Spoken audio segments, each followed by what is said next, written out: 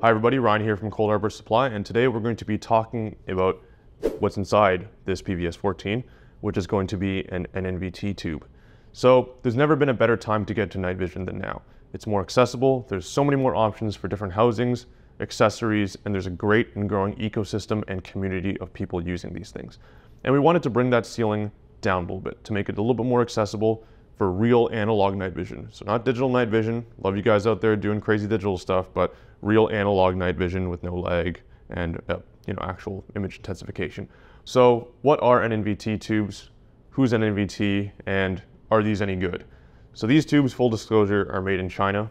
NNVT, they're relatively new to the international market for night vision. However, they've been making night vision tubes for quite a long time now. From what I hear online as well, people say, and you can correct me in the comments if I got this wrong, people say that these are based off of Photonis' older technology, like the XD4, the XR5. However, they still provide pretty good performance at a much lower price point than Photonis tubes or equivalent tubes. What's the point of that, right? Why would you pay for something worse? Well, night vision, as most people know, is not a cheap hobby to get into, or it's not cheap to get into if you need it for professional use. However, we aim to kind of bring that cost down slightly or increase your budget for other things with these tubes. So let's get into the first part, which is going to be testing these tubes out and seeing what kind of image they produce. Full disclosure, just to release our testing parameters out, this is not a be-all end-all test. We didn't test every condition, every temperature out there. Just a quick use test in some environments that people may use. We went into a trail with a lot of dark forest cover, and we also tested this in a Hoffman machine to show off the image in a more clinical laboratory setting. Now we have 3 tubes with us, and they've all been fitted in these proper Carson PVS-14 housings with Carson rear and front lenses, so you can ensure that you're getting the best image possible. As well, we're using a cool testing rig, which I'm gonna bring out. There's the Sony a7 III that's on, a7S III, sorry, that's filming this video right now, but we also have a Sony a7 III. Now this doesn't have the fancy 10-bit color if you're a camera guy like the a7S III or their new cameras, but it doesn't really matter because nods are monochromatic anyways. But this can offer a pretty good image, much better than a cell phone. It doesn't have any weird AI processing stuff. All of these images were captured, all of these videos were captured with the proper and consistent camera settings. We're using HLG as the color profile. They've been captured with the same color temperature, so you're not seeing any weird variations in tint. It's approximately 5500K, I believe. I'm gonna post the video specs probably right here that you can kind of see, because I don't remember off the top of my head, but I did write them down.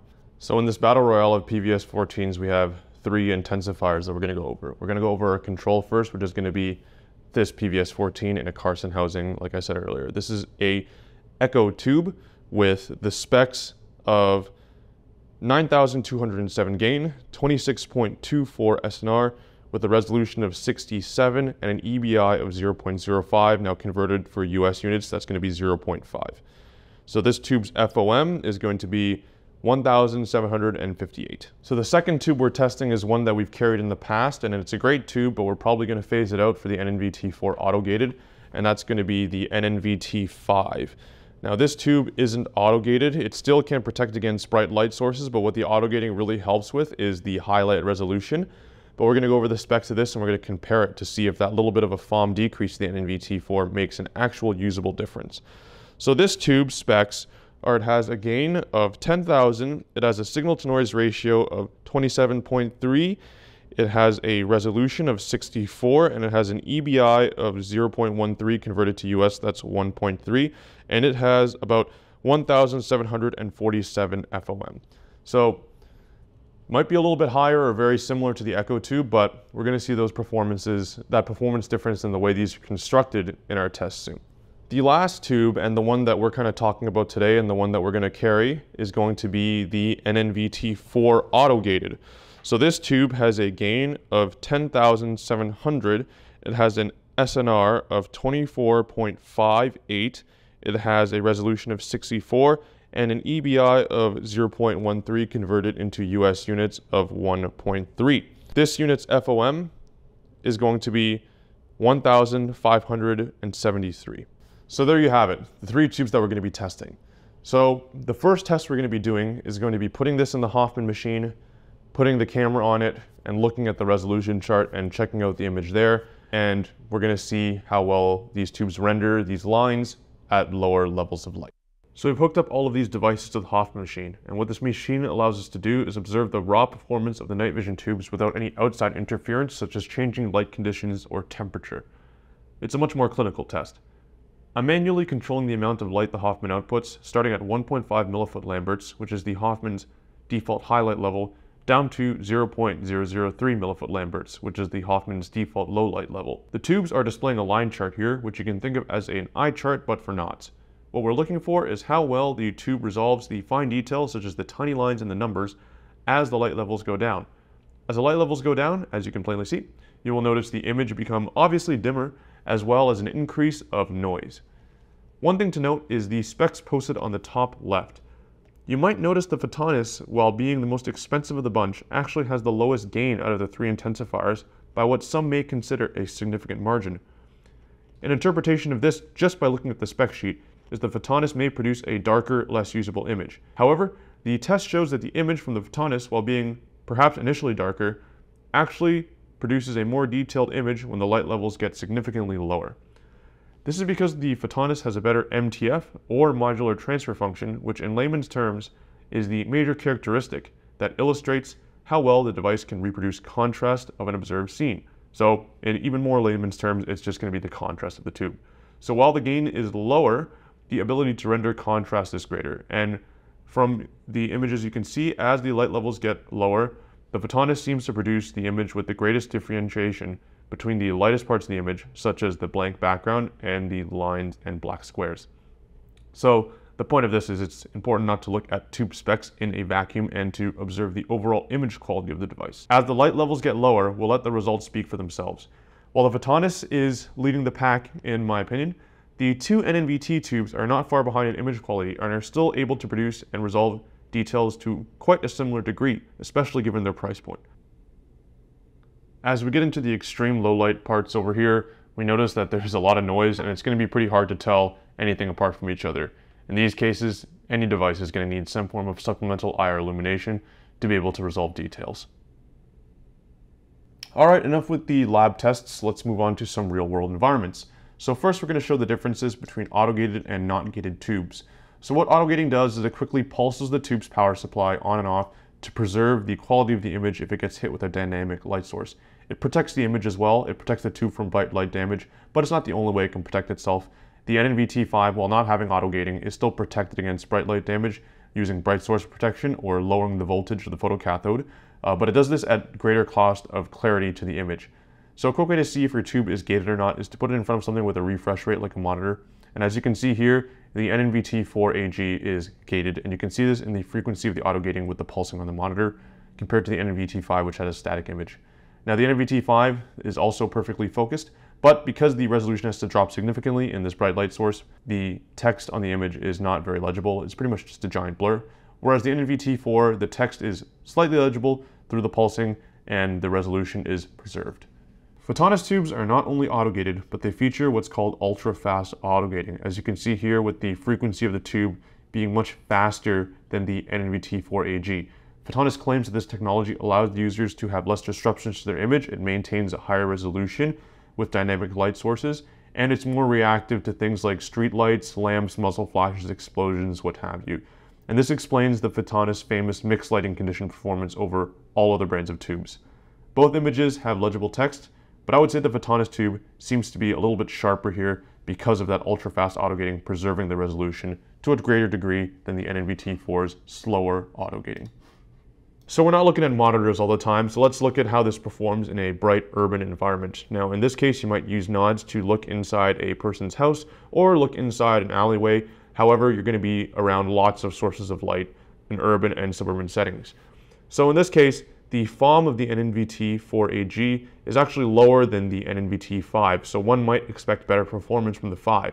But the 5's image is worse due to the fact that the tube has to drop resolution versus the autogated tube in the 4AG. And this is noticeable on the detail in the rear buildings where the windows are not as sharp, the lines in the buildings are not as sharp, and the reduction in ability to resolve contrast in dynamic lighting conditions. And you can see this on the street where all the street lights in the 5's image are bloomed out, whereas in the 4's image you can actually make out some parts of the street in comparison to the street lights and the cars. You can see the autogating working also in the bottom right-hand corner of the image of the NNVT4AG near this construction light. Here with the NNVT4AG versus the Photonis Echo, you can see both tubes are very good at preserving as much resolution they can, so both images are decently clear. The Photonis is different with its ultra-fast autogating, allow it to have a far less perceptible autogating frequency than the NNVT4. But this was captured with a camera. I wasn't able to notice this with my eye while looking at this scene, and you may not notice the difference either. But because it's captured with a camera, it's something to note. While the Photonis tube has what I would say a richer and more punchy image, and you can see this in some of the dark and light parts of the building, the NNVT4 actually performs quite admirably to its European counterpart. In this round of testing, we're bringing the tubes to an outdoor environment. In this case, we're on a trail away from urban areas and a section with a decent amount of canopy cover later in the video to compare how the intensifiers perform in low light environments. So in this scene, we're overlooking a park with some mild light pollution on a clear night with almost zero moon. We have the bottom image punched into an area with a lot of detail to resolve, including a park bench, and we're focusing the devices here to show that we're actually focusing it. We're not just making one device blurrier over the other. This is pretty hard because you're capturing an image of an image. In this image, I would consider the difference between the 5 and the 4 very negligible. Although the 5 might have a slight foam advantage, I can't really tell the difference between these two images other than the tint of the tubes, which will vary between all different tubes. When we're comparing between the Photonis and the NNVT4AG, we can see again, because of the better contrast the Photonis produces, you get a bit of a punchier image with better definition in the tree trunks, which appear nice and dark, and the extreme dark areas of the forest, and it gives you a bit of a better sense of depth. The NNVT for some people might appear to be more washed out, but for some people it might appear to be brighter. This is a very personal preference. Overall, I would say the intensification of the images are quite similar. On one part where the Photonis tube is going to have a noticeable advantage is in the areas near the sky and the canopy of the forest. As you can see, there's some fringing on the top edges of the trees on the NNVT4AG, as well as the NNVT5 in the previous shot. However, this slight fringing and glow on the tops of the trees is probably not caused by any lens issues. We're using Carson lenses for all of our units. It's likely the way that the NNVT resolves these different areas. The Photonis tube has a much better transition between sky and trees. It's a much harder transition and affords the viewer slightly better contrast yet again, especially in the layers of the canopies of the trees. For aviation purposes, this is definitely going to be a consideration. However, for ground usage, this is unlikely to cause any real issues. In our realistic low light test, I took this out with a friend of mine to a fairly canopied part of the trail. It's very dark, barely could see the hand in front of my face, and asked him to walk around to see how well this tube does at IDing a human in the dark in a natural environment. I had him walk through and near the trees to see how well he would do, and I'll let the results here speak for themselves. Being in a dark forested environment with little mood, cloud cover, or heavy canopy is going to be a challenging environment for any night vision device, and it's highly recommended to have some form of supplemental illumination in these cases.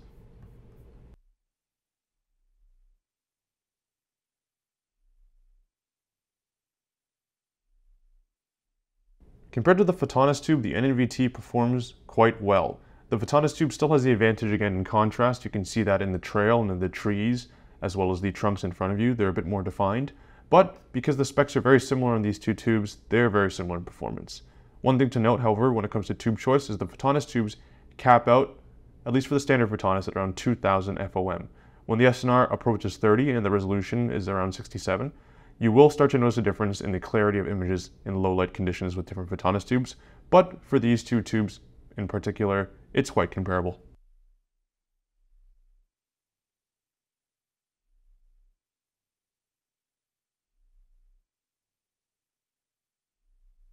So there you have it. According to our tests and a bit of use that we have in this video, NVTs do seem to perform pretty good, especially for their price range. Now you're going to lose out on some features the Echo has.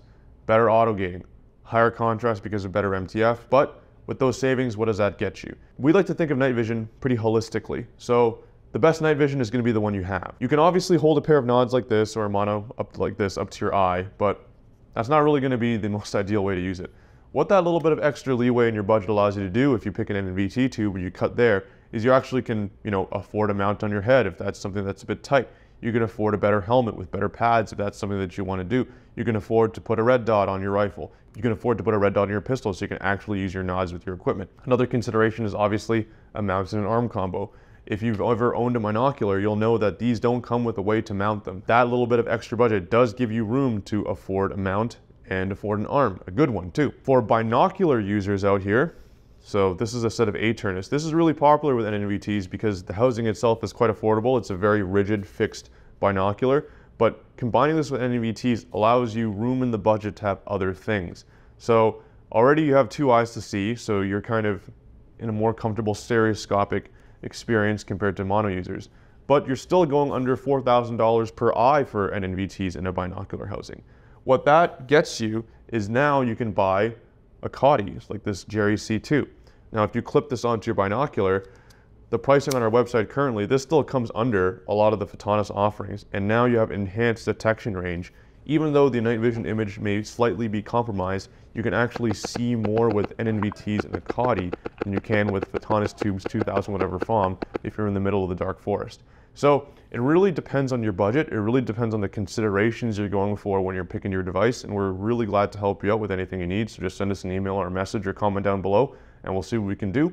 But NNVT tubes seem to be the key to opening the NOD market up a little bit more, offering good competitive tubes to people that have slightly tighter budgets than everybody else, and allowing you options to actually trick out your device with that little bit of money left over for something that offers either different capabilities or in some cases more capabilities augmented with thermal devices. So that's going to be everything for you guys today. Thanks for listening, everybody. I know it was a long one with a lot of comparison videos, but we do like to get this information out there, and we do like being as transparent as possible to our user base. So if you like this, subscribe, like, whatever, all that cool stuff, and we will see you on the next one.